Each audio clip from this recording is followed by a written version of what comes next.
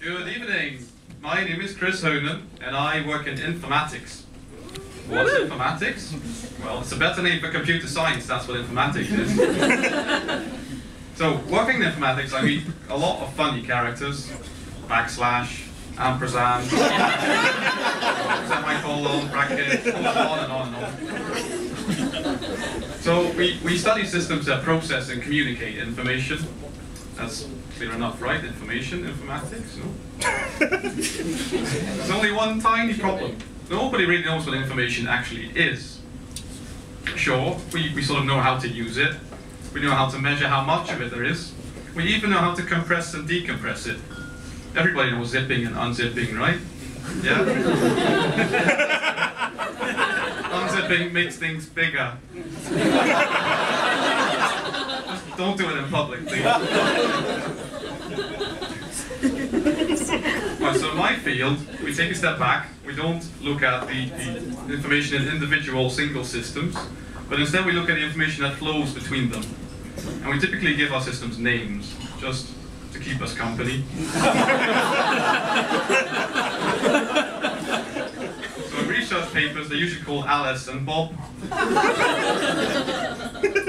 It's nice to have friends, even if they're imaginary.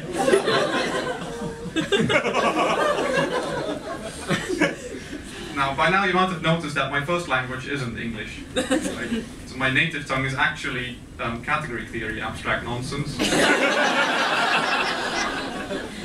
And unfortunately, that sometimes means I get confused for a terrorist. Now,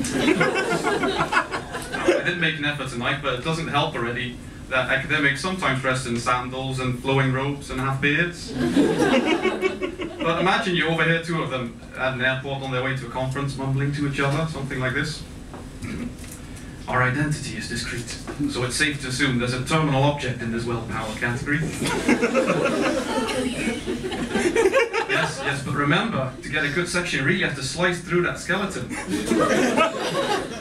Oh gosh, this faithfulness is fully going to test my limits. I don't want to end up in 2 cells. No, stay natural now, don't lose your nerve, just pass to that annihilator and use your killing ball. So that was actually an honest conversation about category theory. Saying it out loud, I start to understand why people sometimes look at me funny.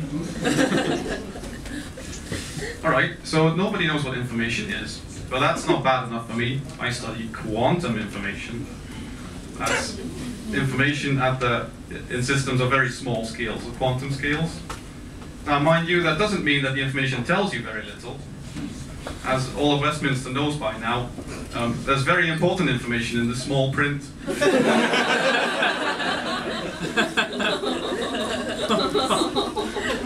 So the problem with quantum information is you can't easily separate systems.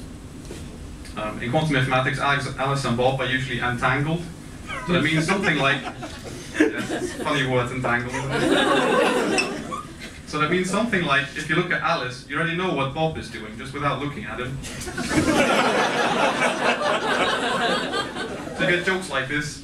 Alice and Bob walk into a bar. The barman asks, "Are you two together?"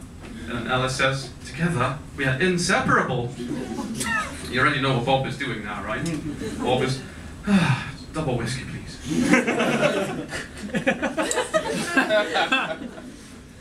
Okay, so you can't easily separate systems from each other.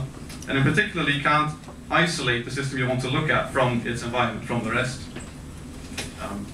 So if you just want to talk to Alice on her own, there's a lot of voices in your head talking over you. Wait, did I just say you have to be crazy to study quantum informatics?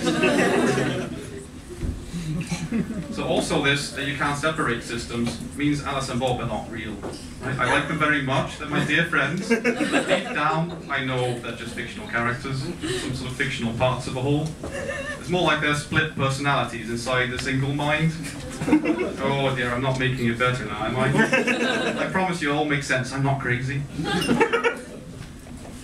But honestly, you have to be a bit crazy in this quantum world, because otherwise your intuition is just plain wrong. For example, there's something called the distributive law of logic that we all agree on in everyday life. I do, at least.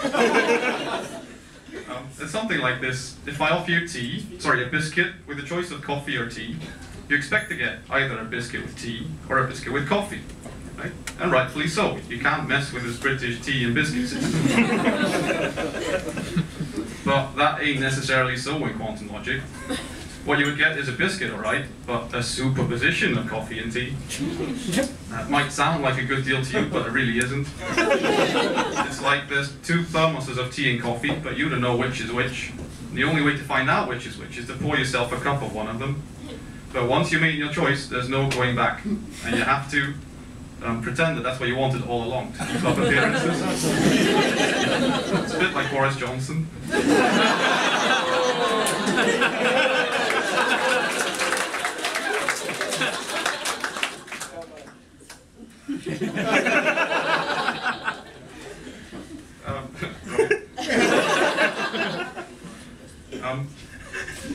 Now, I'm not sure about your place of work, but at least in my department, even if you pour yourself a cup from one single thermos, there's some uncertainty left. Right?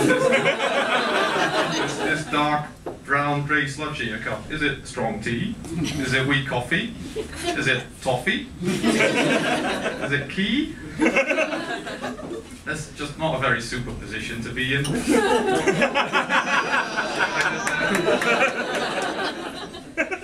Right, so nobody knows what information is, the message, and nobody even knows what systems are. Right, and yet, undeniably, there's something like information flow going on. So let me end with another example. This one's called commitment. You might think you know what commitment is, but you're wrong. Let me tell you. Suppose you're a bookie, and I would like to place a bet. I just don't want to tell you what horse yet, because I'm afraid you're going to fix the race. So what we can do instead is the following. I write my prediction on a piece of paper, put it in a safe, I lock the safe, I give the safe to you, but I keep hold of the key myself. And so now I'm committed, I can't change what's inside the safe anymore. But at the same time, you can have a look inside the safe yet and fix the race. So after the race is done, I can give you the key, you can open the safe and check my bet. Right? So that's a commitment protocol. At least that's what we call it in informatics. I'm sure the bookies have another term for it, probably something horribly technical, like party pooper, killjoy, spoil sport. However, if we use quantum pieces of paper, I can put something in the safe that's entangled with something I keep. So it's like myself and the inside of the safe are not really separate systems, and I can change what's inside after the fact. So all I have to do now is wait for the race to end, look who the winner is, do my quantum entanglement stuff, and hey presto, I have the winning bet. So that's my golden tip for you tonight. That's how you win at the races. You use your quantum entanglement. Okay, so that's me done.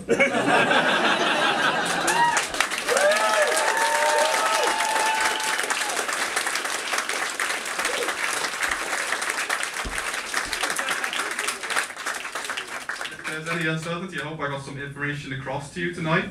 And if not, I can always change it later.